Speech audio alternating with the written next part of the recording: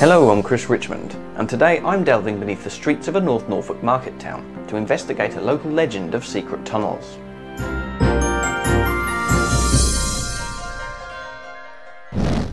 Now, at some point we've probably all heard stories about secret tunnels somewhere. Here in Norfolk particularly, there are many stories of tunnels said to have once linked various historic buildings, sometimes tens of miles apart. Then there are the associated tales of the fiddlers who ventured into them, the sounds of their instruments fading into the mists of time.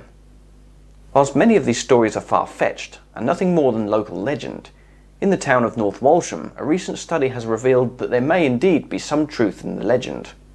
Archaeology student and local lad Jake Brader has been working on a project to uncover the mysteries surrounding tunnels, which are said to run beneath the town's marketplace, linking various buildings via a network of cellars. What's most intriguing is that these cellars are said to predate the existing buildings, constructed after a great fire ravaged the town at the turn of the 17th century. With the current Georgian marketplace built on these older foundations, what secrets still lie beneath the shops? Jake has invited me on a special subterranean adventure to find out more. Right, so here we are on our way to North Walsham, tucked away in the northeast of the county, once boasting 2 railway stations and home of Norfolk's only canal. However, I know very little about the subterranean history of the town, so it'll be interesting to see what Jake's got in store for us.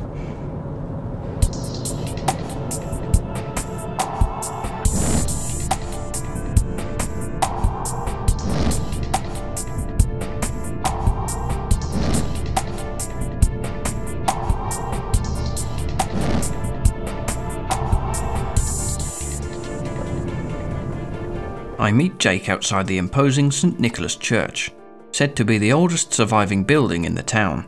Right, hello Jake. Now there are stories of tunnels all over Norfolk, so how did you discover here in North Walsham there is actually truth in the legend? Okay, so I grew up here in town, and being younger here in town, you hear a lot of stories of tunnels that sort of absurd stories, tunnels that sort of go out to Bacton or Napton, sort of miles and miles worth of tunnels. Stories that you struggle to believe even as a kid, but so growing up I thought I'd see if there's any truth behind those tales, see if there's anything that is actually behind the myths and legends that you get around these sort of towns. You're quite right, it's not just here in North Walsham, Stalham, Sheringham, there are tales of tunnels all over Norfolk, and it's quite interesting as to how they form and how they become sort of that local legend that everyone enjoys talking about. So I thought, yeah, I'd undertake a project to look into it, really. Alright, so tell us a bit more about this project. Okay, so North Walsham is a very, very old town. The church behind us here is one of the biggest parish churches in the county, but there's not much else that survives from the medieval period. There's potentially 1 or 2 buildings, but nothing that's been catalogued as being medieval. So you'd expect to find something in the town. I'm an archaeologist, or I'm an archaeological student, I should say, and it's a passion of mine. So when you get the opportunity to look underground at cellars and tunnels, without having to dig, it's quite an opportunity. So I thought, tying it all in together, you could come up with quite an interesting community project, looking at many different things, the tales, the myths and legends and how they came around, the history of the town that has potentially been lost and forgotten, the archaeology, the tunnels themselves, why they're there, the connected cellars that you find all along the high street here. Now, are these just a collection of interconnected cellars, or would they have had another purpose? Now this is going to be the one of the big questions to try and answer, really. It's first of all trying to establish how old the cellars are. When it comes to architecture and dating of cellars, it's actually a really difficult practice, and by no means am I qualified as an architectural archaeologist or specialist, so that means I have to bring in extra people to try and date some of these cellars for me. And once you've got a date, you can try and figure out which ones were here first and which ones may have been linked. It might purely be a case that over the years cellars have been expanded, built upon, walls knocked through, where they've joined up one or two cellars. I know of a few examples under the high street where you've got very old cellars connected to quite new cellars, and it might just be that over centuries of expansion you end up with this underground network of passageways that all been bricked up. But then some of the cellars have portals that lead right under the high street, connecting shops either side of the high street. So that the purpose behind those is really quite obscure. Nobody's quite sure why that would have been a thing to do. There are theories and ideas for walking around the town late at night. It helps get banking goods from one side of the street to the other. But a lot of the theories revolve around just theories, really, and there's nothing more to prove that one way or the other. So what can we expect to see? Today, a few cellars so far we've lined up. The first one is quite a typical sort of industrial age market town cellar. It would have been lived in once upon a time during the 1800s. It would have been either home to the shopkeeper or to a private resident, and quite a few of the cellars are like that. So there are quite a few interesting features within these cellars that show home life, which you wouldn't expect to find in such a dark and dingy place. Another cellar that we're going to be looking at today is potentially one of the oldest structures in the town that survived the fire from 1600. This cellar is potentially 700 years old, but I haven't got proof of that yet. That's something that I'm still working on. But that's quite an interesting building. All right, shall we go and have a look then? Yes, let's go investigate. It's market day, and our first location is Page's Confectioners and Tobacconists. This traditional style sweet shop is a time warp in itself, but what lies beneath is much, much older. So this is Colin Page's cellar underneath the Tobacconist on North Walsham High Street. This is the sort of industrial age one. This is where this would have been a home. This would have been where somebody lived. As extraordinary as that may sound, a few features for here. For example, here we've got a bread oven, which is all connected through. A lot of the cellars have these old bread ovens. I'm not quite sure how old they are. They are of considerable age. I mean, the range through here. This is quite an interesting feature. This shows, well, home life really. Still a lot of bits and bobs laying around, and just on the wall here you've got evidence of vaulting, and here you've got a good example of a vaulted archway on the top, and then a bricked up entrance there. Now that could possibly just be the back of the bread oven that we've just looked at, or it could be something different. It could be connecting through to the next cellar along, and that's the sort of thing that you're trying to understand, trying to investigate when doing this. Now through here is very fascinating. It's a bit dark and dingy, but this is where it really starts becoming fascinating. We're currently underneath the footpath outside the shop, and this here is quite evidently a bricked up portal. How far underneath the high street it would have gone, no idea, really don't know. Until we can get a drill through there to find out, we won't ever know. But the interesting thing is you've got bricked up portals on either side. There's one just here that is clear as day really. That's been bricked up. Now, that could have been bricked up 50, 60 years ago, could have been bricked up longer ago. There's just no way of really telling. So a lot of it is trying to piece together as many clues as you can to end up with a theory that you can work with, and then you can work on trying to prove that theory when it comes to stuff like this. But yeah, this is the first steps of quite a long project. It is said at one time the shop was once shared with a neighbouring property. Now as stationers, this building has undergone many changes over the centuries, so what will we discover beneath it? Right, so this is under the print shop next to the first cellar we went down, which was Colin Page's Tobacconist. This is the next cellar along, so you're talking for this bit a similar age to the two chambers that we saw before. This one has had extensive modification over the years and might possibly be much older than Colin's. So this room here, it's hard to tell. This has had so much modification, so much change. this follows sort of the shop floor plan of the shop above, but the interesting bit comes when we get underneath the high street. So here, roughly rectangular in shape, you've got similar features around here. Another bread oven. This is what I mean, a lot of these cellars have bread ovens. This is an old fireplace. So you can tell that this again might have been lived in once upon a time. But it's so convoluted and different that you find you've got many different features. So through here, for example, is just something completely different still. This is a vaulted chamber designed to take a lot more weight and pressure. And you typically find these sort of from the medieval period onwards. This could again be 15th century. There's no real way of telling how old this space is. When it comes to brick analysis, that takes quite a specialist and local knowledge. Bricks in Norfolk have been used for centuries and centuries, the earliest use being in the 1300s. So it comes down to brick size and ceramics, so that's what sort of the dating of the cellar would take. But the features within it are quite unique, quite interesting. These are side cellars, sometimes known as butteries. You find that you can sometimes get a temperature difference between one space and another because of the area within them. So they've been used for storing materials at different temperatures, or simply just to extend the cellar outwards without having to build a whole new vault like this. So they're quite common, and you'll see in the next chamber along we've got a few more of those. Evidence of bricked up doorways, like here for example, or features that are just unrecognisable due to the age of them. Without taking a chisel to that wall, you won't really know what that was. If I provide a bit of light on this particular wall, you see evidence of charring, maybe. If this cellar was of the right age, that would link into the Great Fire of the town in 1600.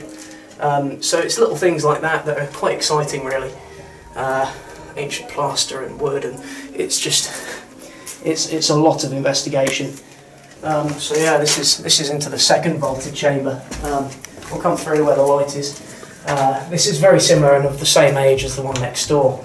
Now it's hard to tell the connection between these two, whether these two were built connected or whether these were two separate shop units or market stalls side by side. After the fire of 1600, much of the town was destroyed and there wasn't much left at all. So what you find is you get a lot of wooden structures being put up as temporary buildings, and all along the marketplace. The marketplace is known as, the shops are known to be the same size as the market stalls that occupied them for quite a few decades after the fire. And the brick structures that replaced them are a direct copy of those floor plans. So it could be that these are the same size as the original market stalls. What it would take is precise measurements to be taken and then compared with known market stall sort of footage during, or square footage during that time. That's all research to be done yet.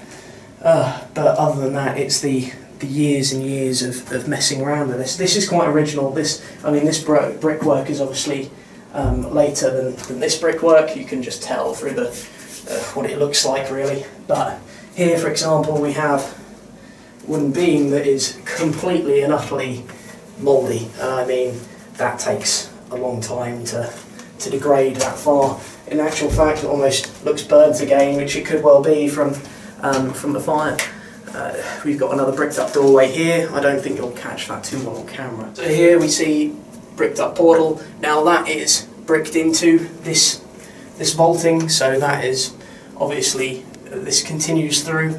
How far that continues through, that would take a drill bit and a camera really to see behind there. But the walls in here are the most fascinating, how they're constructed of flint and brick, which the rest of these cellars are made out of brick. So you have to investigate what the connection is there, why these walls are constructed differently to the others. Again, it's different phases, different building time frames. It's all a big mystery to solve. But bit by bit, you can start to unravel it. It's part of the context of archaeology, really, being able to understand what came first and then everything after in stages. So yeah, that's this toilet now. Our third location is a rather trendy boutique to the west of the marketplace. an area said to be the oldest part of the town, with the building holding clues suggesting a pre-Georgian past. Cellar number 3 so far. This one is, yeah, there's not much to say about this cellar. It's a proper hodgepodge of ages, and it's really hard to tell the exact age of this construction. You've got bricks of different phases, you've got flints, you've got cobbles, odd architectural features that you can't really explain. We'll go through to the second tube.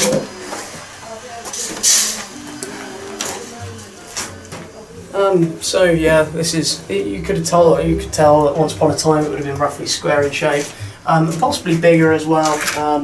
I mean, you've got brick walls like this, brick and flint walls actually in this case, that might be later, might have been bricked up through here, so you would have had more depth. It's hard to really tell. This takes a lot of investigating and picking, and without any truly interesting features, it's not worth the time to investigate further as of yet. Just behind here you've got the old original entrance, I think, which would have been the staircase. Now for a space this big, it doesn't really make sense to have a proper nicely built brick staircase, so my feeling is that it probably was a bit bigger once upon a time, but that's about it really. Original floor beams are in place, which are quite nice. For example, these here, nice architectural detailing. That's quite old. I'm not quite sure exact age on those. I know the roof line of this particular building is medieval. And whilst that roof line is disguised by the more modern Norfolk pan tiles, inside the historic timbers have been exposed and incorporated into a stylish loft conversion. The only room that isn't a cellar today. So this is the roof space on the 3rd floor, and this is potentially one of the oldest roofs in the town.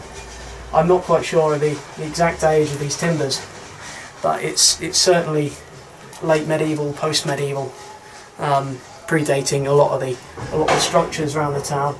I have been looking for witch marks on the wood, which would give us a rough date of late 1600s. I'm sure an archaeologist may be able to give a more precise date, but the fact that this roof space is so old helps give us an idea of how old the cellar beneath this building may be, or at least its earlier stage. So this building would have originally been thatched, so it would have shown its age from the exterior, but the interior of this building is apparently much older than the exterior. So for example, on the official records for this building it's listed as being 17th century or 1700s. I think the building is probably considerably older than that. Whilst the age of this building is debatable, next door is the Old Feathers pub. Constructed after the fire in the early 17th century, it too has a historic cellar. Used in more recent years as an underground bar, the cellar has been the subject of many local tales, being cited as the old town jail, and rumours of a tunnel linking it with the old courthouse once located on the site of the nearby hotel. The entrance is bizarrely via an adjacent infill building, once said to be the location of the town's stocks. So, fourth and final cellar, one of the more interesting ones. This has the potential to be one of the oldest cellars in the town. There are many features in here that point to it being older than any of the other cellars we've looked at today. Gothic archways are just sort of the start of that really. When you look at the, we'll look at this side cellar here first, for example. The style of archway that is used here is known as Gothic in its styling. So the arch comes to a point at the top. This is original. This is an original feature, but everything past this point has been chopped and changed. So you've got the second archway here. This incorporates an extremely old timber, which quite interestingly is all charred and burned on the underside here. The reason why that's interesting is it might allude to the Great Fire of North Walsham, which happened in 1600. You had about 118 houses and buildings burnt to the ground and flattened. Those buildings back then would have mainly been timber, wattle and daub, that sort of thing. So timbers that could have been saved would have been, and this might be an example of that, where you've got a timber that's been charred on one or two sides maybe, salvaged from the collapsed buildings and reused into creating this second chamber here. And what this is the floor level of the pub next door. This would have all been part of the same pub, the Feathers pub, which is documented as being about early 1600s. And I reckon when they built the pub and the floor level is cut through this archway, they've installed this timber to act as a support level for the wall, and also gain access through the floor, which is directly in between this archway, this archway and the next. And you see this archway in here is your more typical rounded and slightly curved archway. That is more typical of the 1600s. So I should imagine that this dates from early 1600s, as well as the next archway, and it's been changed with the building of the Feathers pub next door. It is entirely bizarre and different to all the other cellars that we've looked at, and if I'm going by any of the other cellars I've looked at in Norwich, it could quite possibly be from 1300s onwards. I would not 100%, but there is quite a high chance that this is medieval, this cellar, and that would be quite extraordinary. It's quite the task when trying to unpick this cellar. It's been through so many different changes over the years. Yeah. The cellar continues beyond, into a second chamber. So, up into the other half of the cellar. All would have been one cellar once upon a time if it wasn't for this prefab wall in the middle. We've got three more of the side cellars in here, all slightly different sizes and all made in sort of slightly different ways. They're quite kooky really. Just helps explain the story about this place, which is it could have once been the town cell, the town jail. There are stories of all these side cellars once being units where you would have had bars across the front of them, making quite convenient cells. How true that is, there's no proof, there's no evidence, but it's one of the many tales that you get about cellars like this. Origin stories that help explain what they might have been, sort of in time as memory is forgotten. There are many stories of tunnels leading from this cellar through to the cellar of the King's Arms pub, or of the building next door, which was once said to have been the courthouse in the town. That's long since gone. No real record surviving of that. There's no real way of telling until we delve into the archives to see what records may exist. There is certainly no evidence of a tunnel here leading sort of in that direction towards the King's Arms pub, but it's easy to see how that sort of story would unfold over the years, people coming down here and wondering what these side cellars once were, what they were used for. In some cases there's evidence of metal spigots and the edges of these archways, which could have held doors, could have held bars. There are many possibilities. What probably helps exacerbate that story is that just on the building outside there's a small silver plaque which denotes the location of the town's stocks. So yeah, we have quite an odd setup here, quite an interesting feeling of an abstract nature. These alcoves are just, they're different to every other cellar that we've seen. They're unique. I don't really know how else to describe them really. There's certainly a feeling you get down here that you don't get in any other cellar. A feeling of age, potentially. The height of the roof might have a bearing on that. It certainly will be interesting to see what further investigation reveals. We'll just have to see. So whilst this cellar is indeed an earlier construction than the buildings on top of it, I think it's safe to say that the rumoured tunnel that ran from here to the former courthouse can be dismissed as nothing more than an urban myth. It's been an interesting day delving beneath the streets of North Walsham, But what's next for Jake and his fascinating project? Right, so we've still got a long way to go with proving some of these myths, so what's next for the project? Okay, so I've done, well, sort of what's been done so far is phase 1 really, phase 1 and phase 2, which was looking at cellars, seeing what's there, if there's anything at all. Once that's been established, it's now looking at a bit more of the history, and I've done that. I've put a lot of paperwork together. That's about to come out. The next step will be funding. The last few weeks, Historic England have just announced that they're going ahead with a £3 million funding for the High Street Accessibility and Historic Fund, which will be this project will be part of. It will help fund those things that as a community we can't afford through the council, or can't afford through the Heritage Centre. So there's some quite exciting possibilities coming, really, and that's the next phase, to start pushing it into the public mainstream, get it known about. Part of the aim of this video. So yeah, that's the next step. The next steps at least. So where can people find out more about this project? So in the next week or so, there'll be a report being published, 6,000 words I've put together, that helps highlight what has been discovered beneath the High Street. This will be published on the North Walsham Heritage Archive website. It'll be available through Facebook. There's a Facebook page for the North Walsham Heritage Archive group, and a search on Google should find it, no problem. So with some funding, this may not be the last we hear of the tales of the tunnels.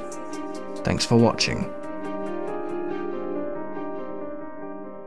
Now for the obligatory closing paragraph. If you enjoy following my quirky, if slightly self-indulgent adventures, please don't forget to like and subscribe. This filmmaking lark just wouldn't be worth it without the support of watchers like you. Until next time, thanks for watching, and goodbye.